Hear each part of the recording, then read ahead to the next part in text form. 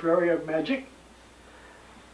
Within these four walls of this house, you'll find the great magic books in all languages, not only in English. And I have dug some of the books out of the vault today, so I share them with you. And so we'll take a little cook's tour. Now, my favorite section, I suppose, in the whole library is the one immediately to my right here, because it contains the choicest of the rare items, and I think photogenically the best looking. You'll find the first book on conjuring, the first competent book on conjuring in any language is Discovery of Witchcraft, and I have in my hand the first edition of 1584. This book was destroyed, burned by order of the common hangman, by order of King James I, and so the book immediately became quite scarce, although not as rare as some people might have you think. So there is the first book on magic in, I can say competent book on magic in any language, The Discovery of Witchcraft of 1584, and it does have some illustrations in it. And it's still a great book. And it's still being issued after all this time. Back. And you'll notice the number of slipcases I'm having my most valuable books slipcased in full portfolio slipcases, such as you see here in the Scott. And I am a conservator of nothing else, and that's one way of conserving their books. The second most important book on magic, I suppose, after Scott's discovery was Hocus Pocus Jr. And there are two copies here. This is the 1635, which belonged to Harry Houdini, by the way, and has a bookplate and information in it.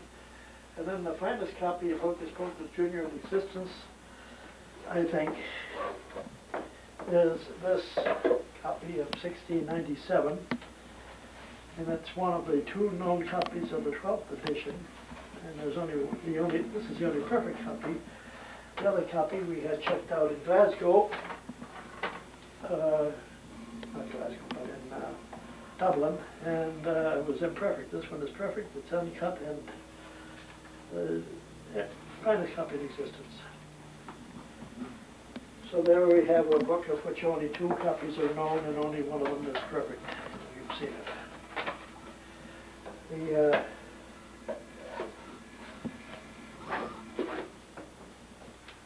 Now, of course, we have books earlier than that, beginning with Porter's Natural Magic, which is here, Magia Naturalis, Libri Regenti, meaning natural magic,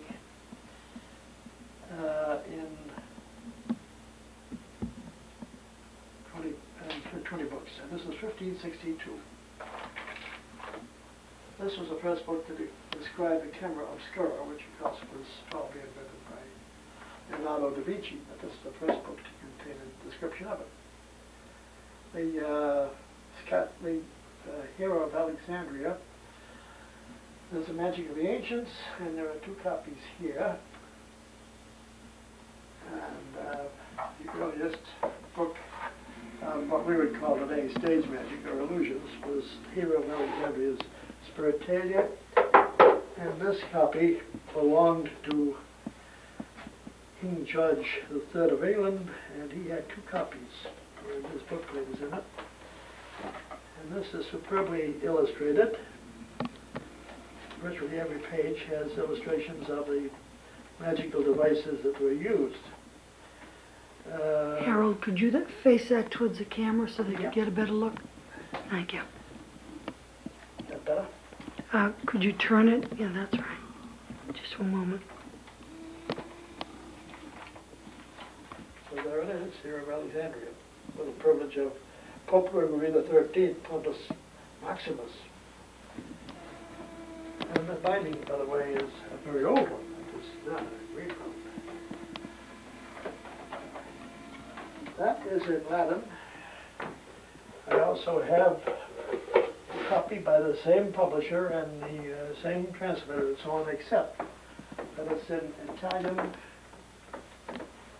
that is here somewhere.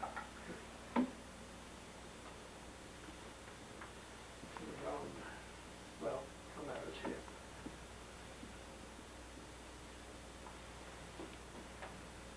Now, the first book on magic in Holland, the Dutch, ATTLEBORO book, Dickinson, and has a beautifully illustrated title page, and it's good magic. So that's your first Dutch book on magic. Your first Italian book on magic is here somewhere.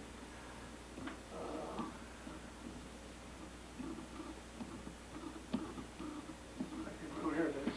The first Italian. There are two early Italian books. And this is The Secrets of the Mothers Made Mysterious by Alberti I Giochi Numerici Fatti Arcani.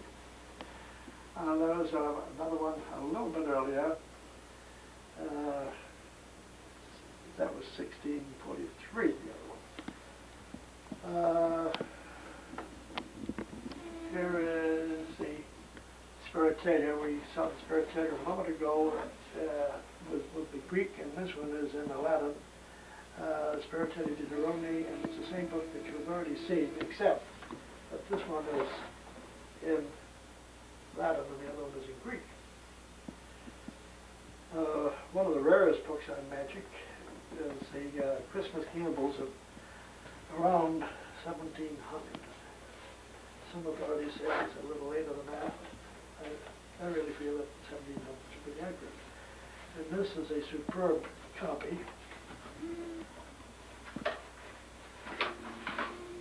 And again, you'll notice I had a slipcase, even though it's well bound. Preservation requires it. But there's the Christmas, round about our coal fire, or Christmas entertainments. And what I have here is one of the finest copies in existence in Radon Buell. I saw one in the Huntington in California, but it did not compare with this one. That was the first two. But there are only 3 or 4 of these don't exist, at least at the moment.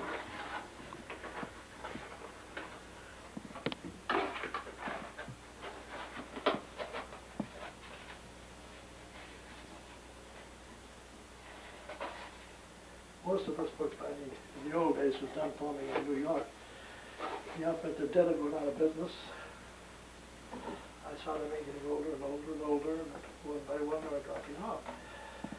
The first basic book published on magic in the United States was a Print Spec Expositor, which was in Boston in 1885, and here is a first edition of it.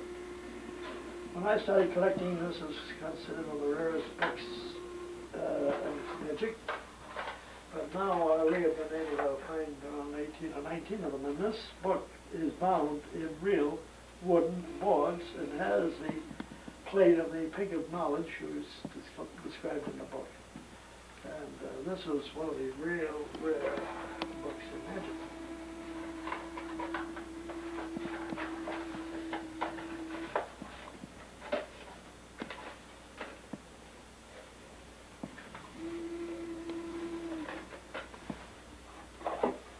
Again, in a miraculous slipcase.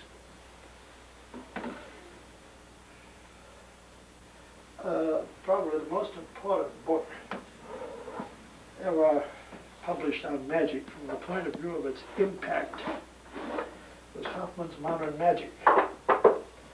And this that I have here is probably the finest copy in existence of the first edition. If not, it certainly must be up there with the finest copies. This is the first edition of Modern Magic, 1876. And this was the foundation of all magical literature for several years. Errol, could you show that to the camera? Yep. There's your covers. Gilt. Anyway, you can tell this is the first edition. That has the Routledge's plate. That plate signifies the first edition. Everything else would say whether it was second, third, fourth, fifth, or what. And this book has been through 50,000 or more authorized editions. And goodness knows how many plagiarized, copied, stolen. So there you have what I consider one of the prime books of this library. And again, I had that slipcase not long ago. The most valuable book from the point of view of rarity ever published was The Annals of Conjuring. 4 copies, and only 4 copies, were printed and published. This is one of the 4. There was a whole series of magazine articles, and they combined them into one book, and they ended up by making just 4 copies. And this is, I think, the rarest book on magic ever published. And it's all autographed and inscribed, and it tells that fact. And then 4 copies printed of the author's instructions, and George Johnson was the publisher. So there you have it. Now, of course, as I said, it did appear in magazine form over a period of about 5 years. And so now, I'll show you how it looked when we took the magazine apart and came up with a bound set. This is the same thing, but this is the magazine sections. This belonged to Roland Winder of England, and it's the finest copy I've ever seen in that state. And it's bound in crushed vellum, not crushed, not vellum, but crushed leather. Now, the most important French book in the mid-50s was Ponsan, and this particular copy is probably the finest in existence. It is inlaid vellum. And inlaid vellum in any man's language is a very scarce commodity. And I have 3 different editions, 3 different copies of this besides this one. There's 2 volumes bound in one. But there is a beautiful example of the romance binding. No.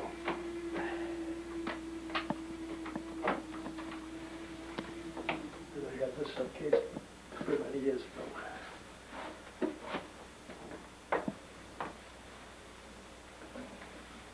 And not only do you find the complete range of books, but also the first editions and second editions and so on. Now there's the second edition of The Discovery of Witchcraft, 1651. The third edition is a large volume, and I put it in the vault.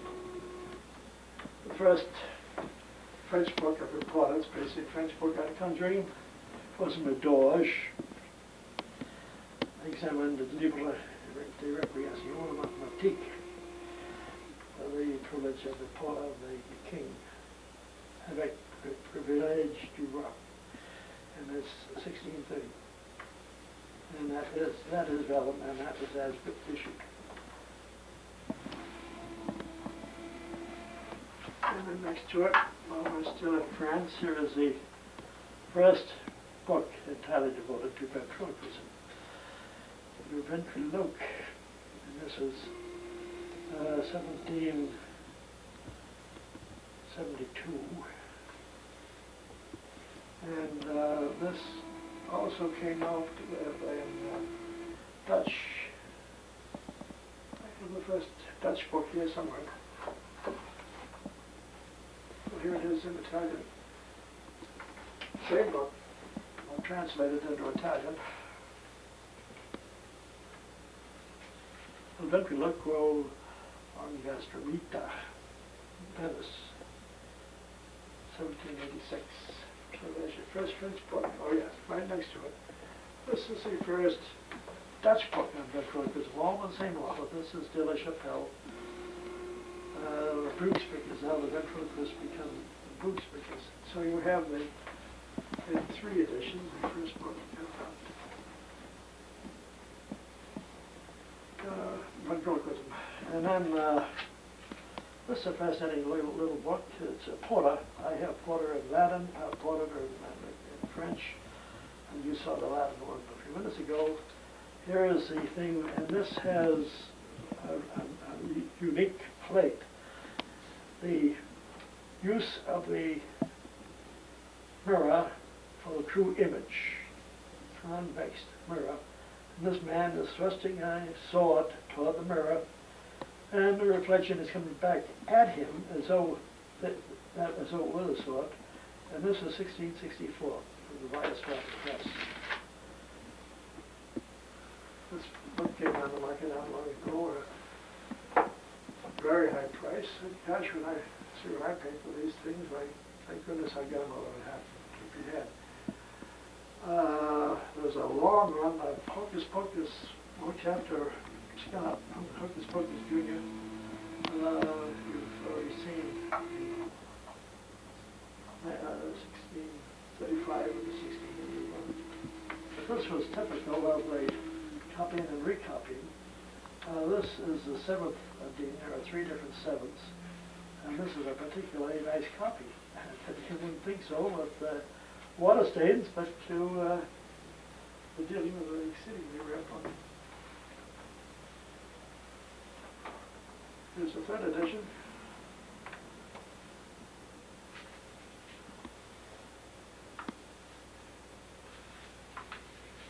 Some young man way back 500 years ago scribbled his name in it. I wish he hadn't, but it is the 3rd edition. That's the earliest edition in my collection of Dean. And sometimes this was a Dean. There are 14 Deans in this collection. And there is a beautiful lid that it's absolutely uncut and unopened. Nobody ever trimmed this one, thank God.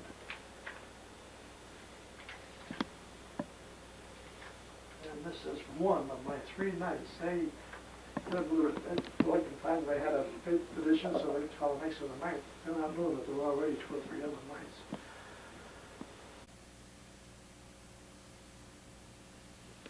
Okay, let's go on with the inspection of what we have here.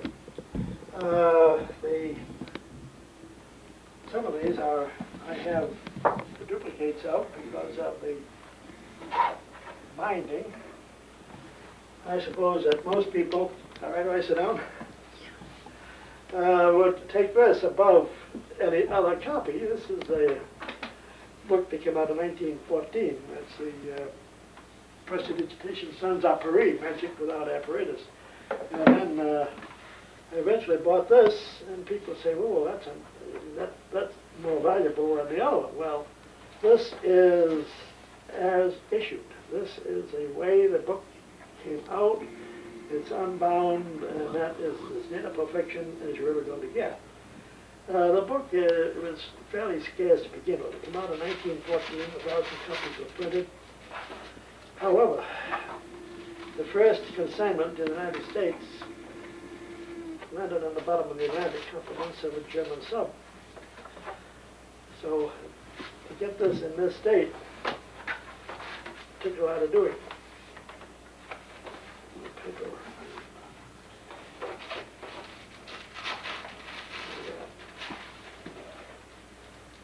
This book is uncut and unopened and perfect.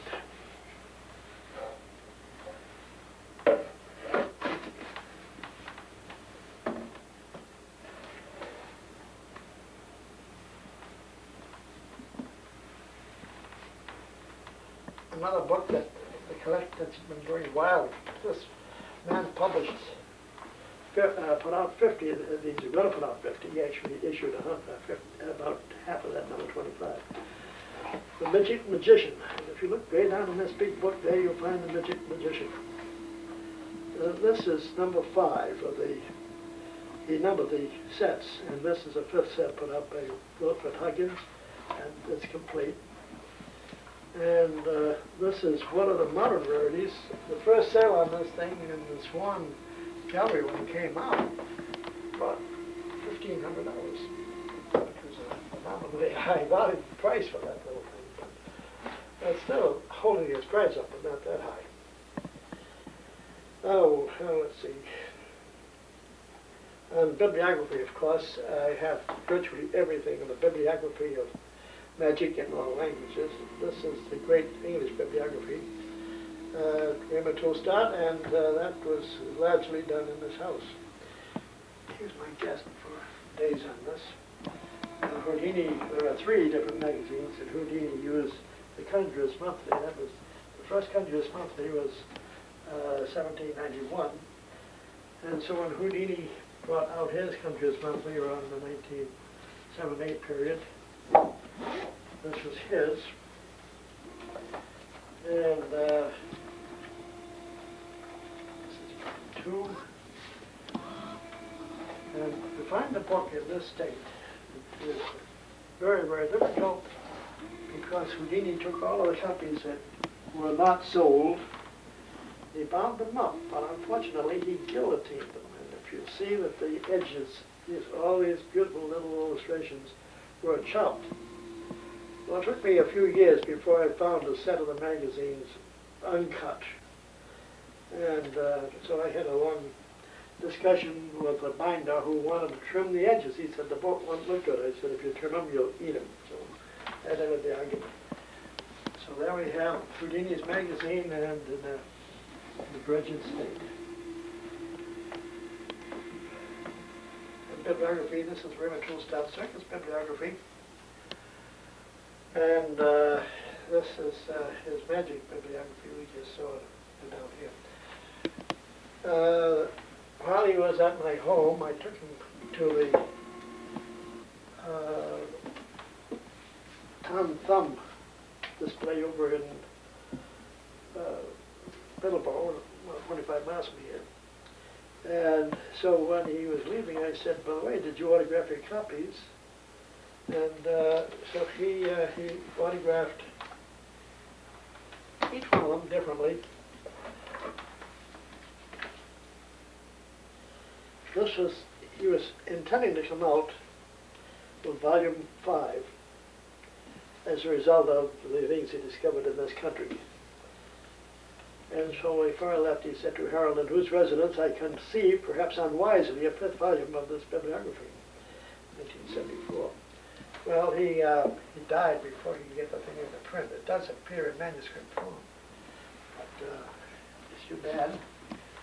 But of course, the bibliography is never finished. He's always finding more and more things. And when he was here the last time, he said, I wonder if this would be of interest to you, and he showed it to me. All this is all the notes he took on my books for his own magical bibliography. And the book is unique. So yes, I did want it.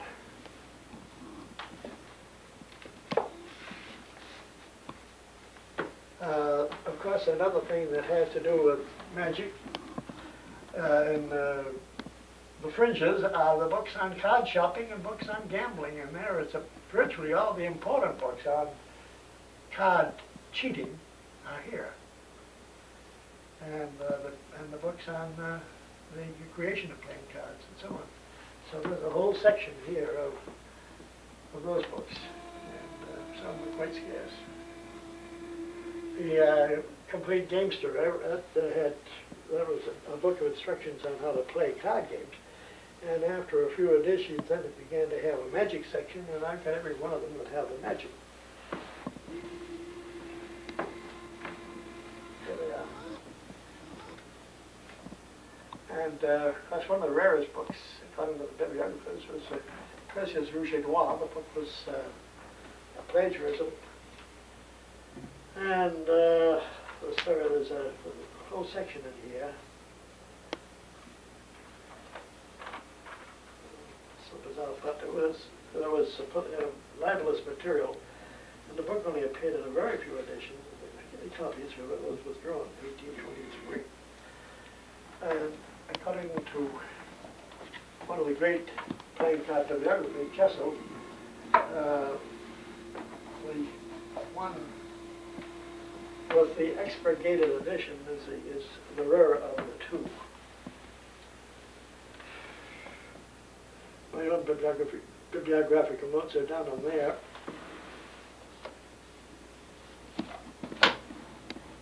And I prepared these on 3x5 cards, and then I loaned a friend of mine in England so he could work on them. And he brought out these 4 volumes, and then he published it under his own name. There it is. So that is the American edition was gotten out by Carl Jones right here. And then before the book was released to the American buyers, this boy got out another copy of his own, and it's done by the Palmyra Press in Rutland, England. And so the book is stolen. So to speak.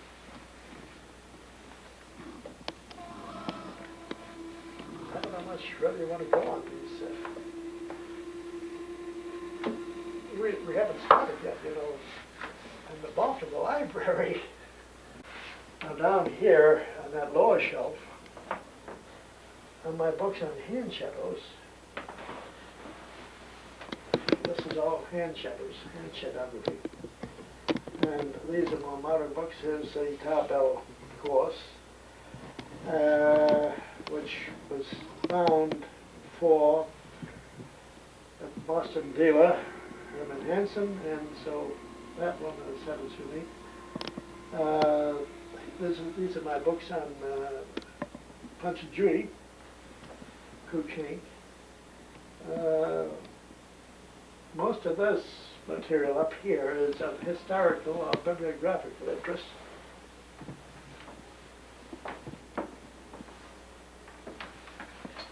Now, one of the great, I'll turn this light out for a moment. One of the great historians of magic, and certainly I guess the first of them, made especially doing histories of magic, was Dr. H.ADRIAN Evans. And I knew him very well, and these are Evans books. And when they were too tall, and they had to move up to another shelf. But he died in early 40s, I guess it was. And then another fascinating thing to the Americans are the Secret Out series, and these books are all from the Secret Out. The Secret Out series ran both in England and then eventually in the United States, and this is the finest run of first editions in existence on that. The question came up about what books I might have had my fingers on. How's that for a little way? So here are the things that this was the rarest book in my collection because the thing came out in 1938, and before he got out a few copies, and I did get a copy of my own when I went to the place before it was ever issued. And I had this on a very short time. When in September 17, 1938, the factory was burned out, and many of the copies of my book, there were only 300 of them to begin with. Many of them were destroyed in the fire. A lot of them were water-soaked and so on. And good copies are very hard to find. And that's one way of making a book rare, burn the whole edition up. But this was my definitive book on how to memorize a pack of cards. And I had already made some contributions in that direction. I gave John Brown and Stuart Judah the rights to my elimination process, which I created, and here it is in 1937. So this is a renewal about this book. And then the man that was intrigued by it died here a few weeks ago. His name was Walter B. Gibson. So when Gibson wrote this book along with the American memory expert Morris Young. This came out, and Walter autographed this to me now. Copyright 1962. And here is my elimination memory, for which I'm well known. And so I wrote on record. He said, this excellent method was devised by H.ADRIAN Smith, noted memory expert and authority on mnemonics, and so forth and so on. So that's where I got my recognition on that. And because also with Greater Magic, we haven't been downstairs yet, but Greater Magic, I wrote the mnemonic section on that. This was the first book that I ever wrote. You represent, and I wrote this jointly in Pittsfield when I was up there with General Electric in 1931, and it is dated. And this book's getting hard to get. What they're asking for today, it isn't worth, believe me. Then when I brought out Master Mysteries, 1933.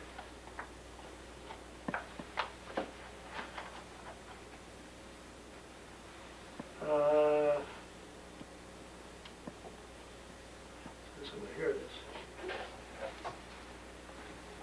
Brought this out in 1933. This one is one of the 3 copies that I had found in this fancy binding and so on. And I said this book is one of 3 special copies. One was given to John Percival, that's in the Providence Public Library, and one of the second, I don't know, I gave it away to somebody. But anyway, Abbott thought the thing should be republished, so he put it out again. Percy Abbott, and so there it is, and all he did was change the name and put no material in it. Could you hold that up, Harold? Yep. Well, this is the way Abbott put it out. There I am, about 1945 or 6. I can prove what I had here. This is copyright 1953 by Adams. And this has been through several editions. I don't know how many. I gave it to them. So, what I've done, there's a few other things. When I put out Master Mysteries, it was almost a one-man job. I had my own duplicating equipment. And so this was published in Riverside. We printed this in 1932. I pulled up Master Mysteries in 1933, and I had it ready to advertise and sell in January of that day. And this one, I never kept one in this state for myself. And then when Leo Roman died in 1946, Tom Duffy didn't keep it. Leo Roman, if anybody sent him a complimentary book, and he was a bookseller, he would not sell it. So this was presented with the kindness of God, said Mr. Leo Roman, and I signed it February 17, 1933. And so I'm glad to get it back. I also created the 16-number Magic Square, which is in general use today. And I had invented this for GE. I am an engineer. And then the thing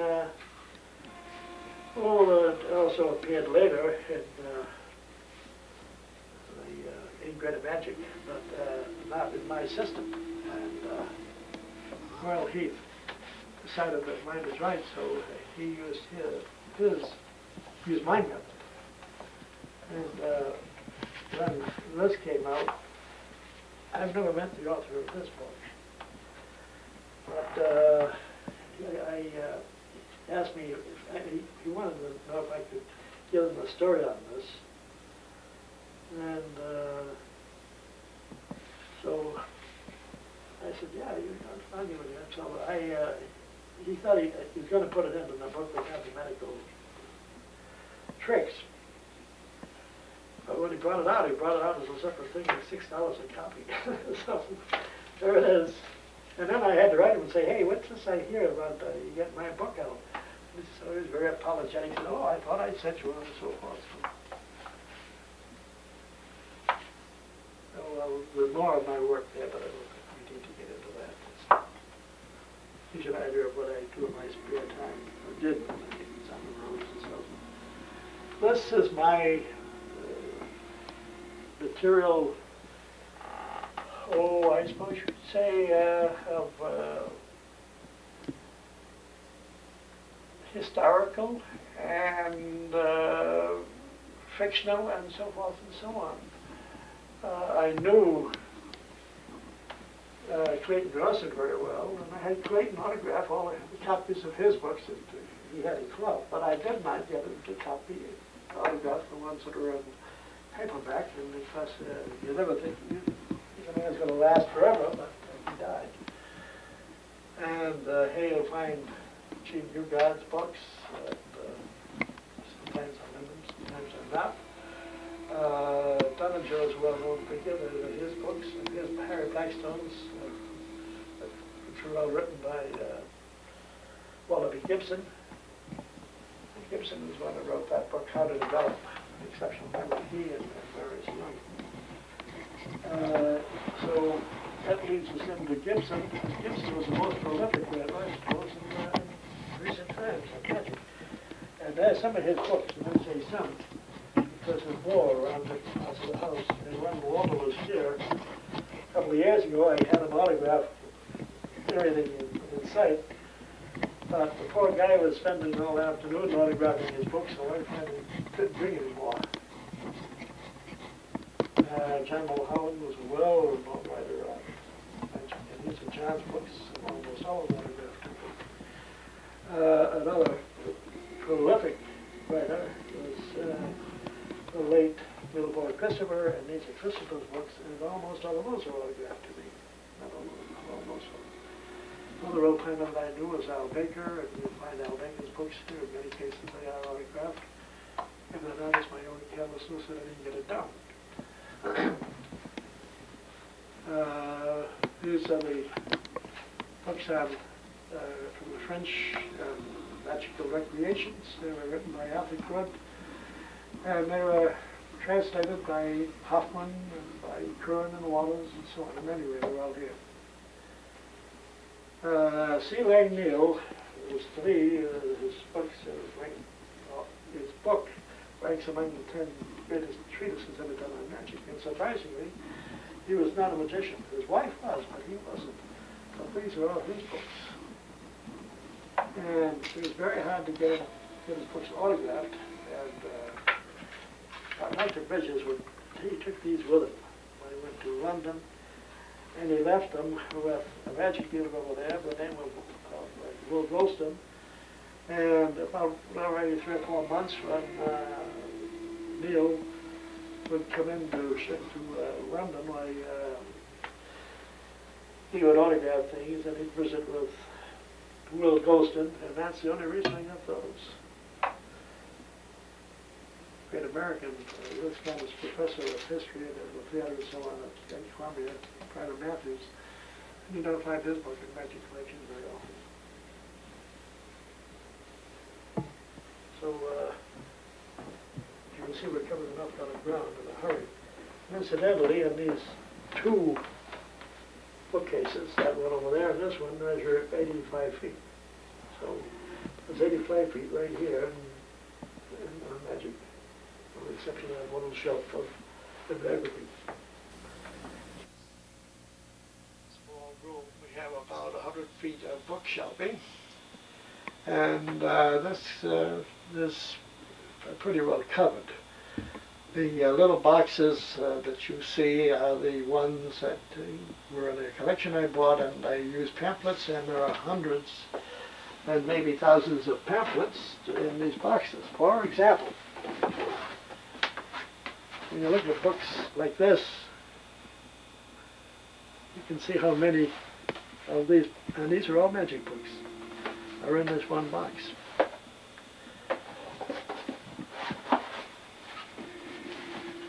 And the only way I can find them, I number the boxes, and then in my card catalog, I pick something up and I find it's in box number 1 or number 10 or whatever, and I can find it very quickly. And as you can see, those boxes are pretty well full. The ones up on top here also are Well, I see American Tell, that's not magic, but it's one of my things that's not, it's really out of place. Some of these are autographed, and then some of them are on the fringes of magic. For example, I have collectors come in and they look at Oliver Holmes over the teacups and say, well, what's that doing there? Well, I can show them that on page 77, there's a whole section in here on Senor Blitz and Potter, who was the first Native American magician. He was a mulatto born up in Potter's Corners, New Hampshire. So there's material in here on him. And then they move over and they say, well, got William Thackeray's book, The Irish Sketchbook. What's that doing there? Well, and this was presented to Bridges by a man, an American expatriate who lived in, I guess, India pretty much at the time. And so that went from Bridges to me, and on page 150, there's a description of thimble rigging. In other words, that was a forerunner of the shell and pea game. And there's a better illustration on page 160. So this is one of the earliest things that I know of, half-tone of the first fellow during the shell game. Although the shell game goes back to the beginning of the Christian era and perhaps further back than that. And of course these pamphlets are difficult to come by, and Bridges had a lot of them bound in his collection, and so I have been able to leave them alone. And then I guess we can switch over here. There are books, of course, in French and in German, and many of them are here. My German library takes about 17 feet, which is a sizable library. Here are French books. And then here is, you saw one of them that I had in the other room, the Bellum books, this is another one, the Possens. Then you get over here and you're in the German books. And this is more German. And then down here is a complete run of a well-known German author by the name of Conradi. And he wrote a whole series of pamphlets, and he called them Das Universum de Magie. All there and all autographed. Then you get over here, you'll find that I think in some books that you'll find a card inserted in them. That is to indicate that the books with the cards in belong to W.E. Robinson, who was Chung-Ring Soo, who was killed doing the bullet catching trick. He was an American, his name was Ralph Robinson. And he liked leather bindings, and he had an awful lot of his books in French and in German. There's a signature. Soo collection, it's Chung-Ring Soo. And so you can spot the Soo book pretty well because he seemed to favor this sort of a binding. This is in French. And you get into your miscellaneous French books, because I have beautiful copies of this in the other room. This was one of my 3 complete sets.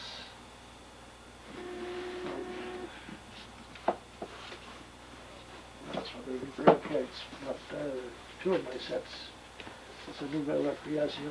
So, in 2 of my sets, all of these illustrations are in color.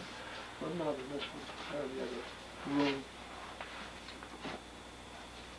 And then this is your books in India, Sarkar. This is one of the early great German sets. It's a 5-volume set, and the 5th volume is usually the hardest to come by because it was one that had all of the magic in it. Eckhart, I'm trying to find the author's name. And he used nailing the card to the wall, as so many did. Everybody had their own idea of it. This is a complete run of the first German magazine, not the first, but the complete magazine. Die Magie ist Zauberwelt and the Zauberspiegel, a magic mirror. And here's another set of German books from 1788 to about 1805. It's about my German is terrible. That's why he gets good magic. I don't know if you ever saw the Smith Library. There it is. So these are all the Von Holly. I don't have everything on spiritualism. I am not Harry Houdini, and I had no interest. I was only interested in the explosions. The result is that here you have a complete run of all of the competent books on these spook makers, the mediums, and so forth. And there's more of them down here. The reason for the two different sides, I had to have room for tall books and short books. Then when you get over here, you're back into Germany again, and this is Von Poppy, and Von Poppy, and Von Poppy, three different sets of books by him. Then when you get into over here, you have more of the spiritualistic books. And I'm pretty well covered on those. And then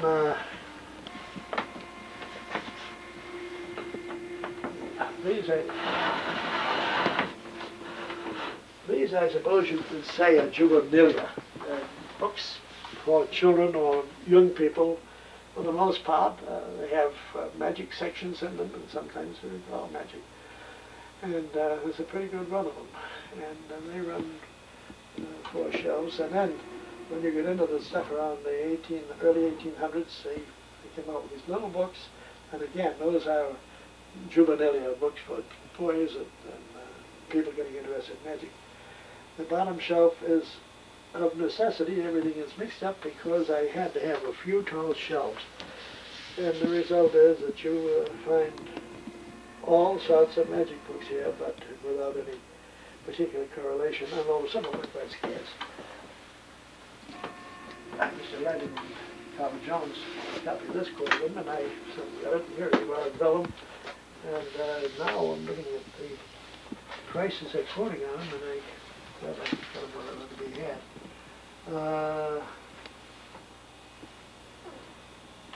Here's a Boissard. Tractatus Posthumous. $325. You probably paid maybe $50, I don't know. See, he was dead when the book came out. That's why it is an edition posthumous. And, well, there's not much you can say about that. I could go again. I could spend hours on this one facet, but unless you are particularly interested in the juvenilia. And this is one of the boys who wants to make a copy of this, and I expected him a week ago, and he hasn't come yet. Ed Hill, very, very scarce reading guy. Very, very fragile. Can we take a quick look at that? Yeah. This was when he was getting his reputation in Germany, and you know, he was in news, and it's very fragile. It's photographs of him. That's why I've been believed in. I don't know quite what to do to preserve this. The only other thing I can do is have every leaf covered with linen, but I don't know that trouble. Then I guess we can move around here. This again is a lot of miscellaneous things for space limitations. Over here are my books on the psychology of magic, and there has not been too many of them. Here's the books on doing the chemical magic, and there's been a very few books on chemical magic through the years. This is my circus section, and my interest in the circus was only my interest in Bonham, because Bonham, of course, did own and display the automaton chess player. And of course, that was destroyed when the Bonham Museum burned in 1850. This I acquired many years ago, and this is of considerable interest. It's the last book that Bonham wrote, Dollars and Cents.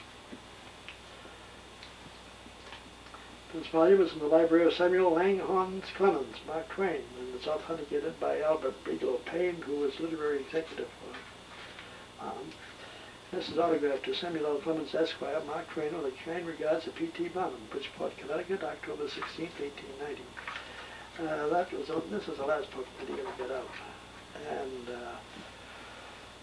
6 months or so he died. I don't know the exact date, though I could find it. The Seckers collectors would give a right hand for this volume, particularly since it was one of the last things he'd get out. And I have Barnum's books in various languages.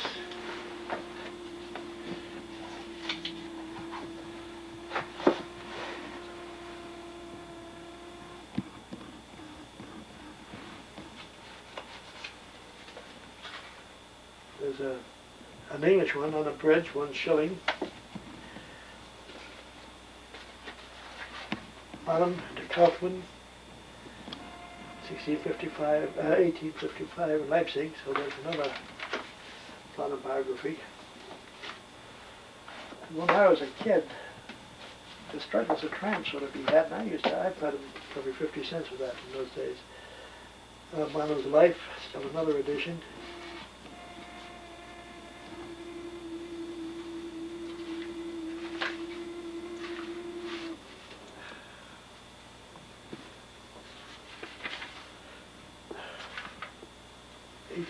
This is the later one. So I'm pretty long on Barnum. Had a man speaking in Barnum at Brown. I went up to see him, and the man that's in charge of the theater department there introduced us. And he said, "Oh yes, I know Mr. Smith very well." I said, "You do? From where?" He said, "Every time Raymond Toussaint came to this country, he always stopped to see me before he went back." So that was your connection. Raymond Toussaint from London. This is miscellaneous. Here are the new books that have been, well, they started at $125, $150, I guess. Those are the ATTLEBORO books. There's 2 more out there, and there's 3. This is an automata. There hasn't been an awful lot on automata. And then one of the real rarities here.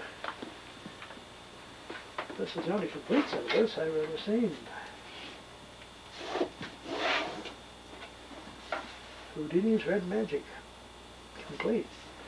Well, Dr. Bridges would go down and he'd get the paper unfolded every Sunday, and at the end of the year he'd have it bound. And when Houdini died, Red Magic still went on with Houdini's name on it. It ended in 1929. Houdini'd been dead for 3 or 4 years by the time it ended. So I think you pretty well covered things, and of course this is all sorts of miscellany. There's bookshelf by Walter Gibson, for example. The Houdini scrapbook was here. None of them even had a photograph of it. Forget it, turn around and away. I guess that's about all you want to see here.